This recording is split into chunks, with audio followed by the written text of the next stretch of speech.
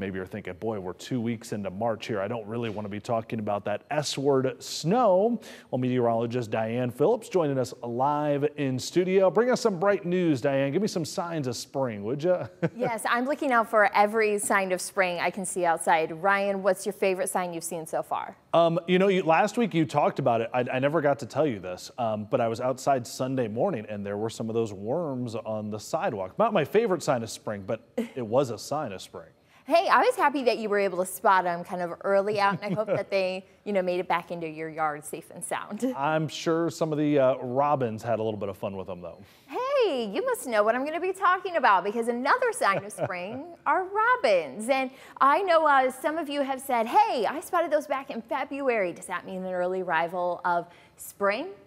Well, robins actually stay here year-round. They just don't like to leave, but some, may still migrate. I'll talk about that in a little bit, but the reason why we start to see our robins into February and even this time in March is really dependent upon their food. So early in the winter season, the robins, they eat the berries that are deep back in those wooded areas. So a lot of times we don't end up seeing them because they're so far back and just really not visible to where we're hanging out. Now the food source, it will become depleted, which is typical and traditional for the winter season, especially with those who did stick around. Well, they're going to be enjoying still those winter meals, trying to keep up. But then we will have those robins that are searching for food. So they're going to become a little more visible. You'll see them come further out, and that's why you'll probably notice them on your bushes. They have those berries or those sweet treats that they can have. So we do have those birds that do stick around year round, but we also have some that will migrate. I'll talk about some of their migration patterns, but also those temperatures when we start to really see them coming up in about a half hour or so. All it was about the food, isn't it, Diane? Of course, berries. We maybe like sweet treats, well, whatever it takes. I'm sure we'll be out and about with food. All right, very interesting, because I know we get those calls from viewers many times saying, hey, I heard the robin's out. It's January, it's February. So very interesting kind of breaking that down.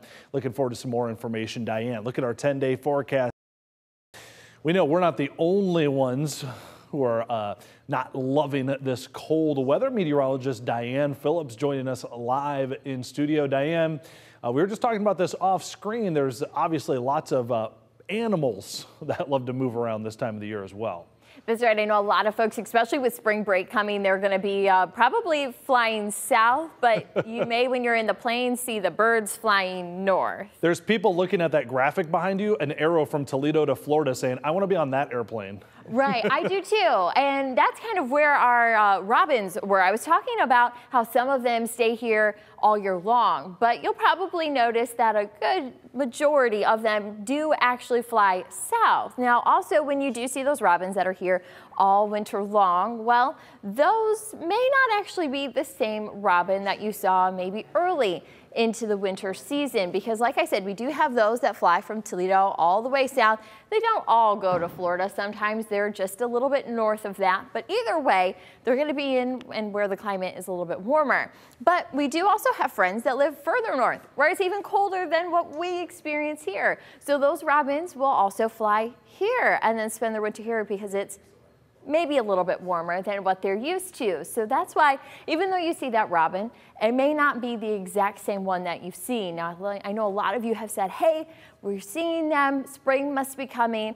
And I think those temperatures are really going to be warming up, Brian. Do you think spring's on the way in that extended forecast? I certainly do think so. You're going to start seeing those arrows turn around as they start coming home the next couple of weeks and months. Yeah, I'll just kind of flip those up, and then, well, I've already noticed the birds are back. I can hear them. I haven't really seen them too much yet. You add that plus the daylight increase, and you can just tell that things are starting to turn around for us. Diane, great update there. Thank you so much, showing that, yes, you can track the weather and the way things change in many different ways.